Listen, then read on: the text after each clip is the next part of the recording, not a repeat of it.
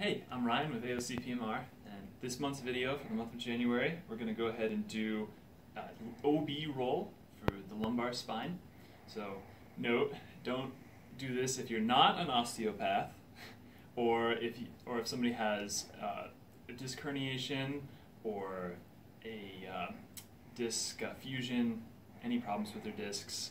Osteoarthritis, probably better not. Rheumatoid arthritis, also not.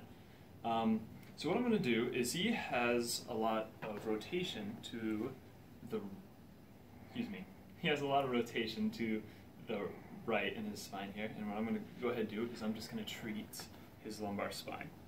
So, said, he's restricted on this side right here.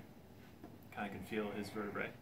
So what I'm going to do is I have him interlock his fingers, put him behind his head. He's with one step ahead of me. So I sneak my arm through the back hole. I put it on his sternum. I'm really long, so if you're a little bit shorter limbs, you can just put your arm up higher. Then I put my other hand on the ASIS, flex, side bend, rotate. All right, and have the patient take a deep breath in, and have him let it out.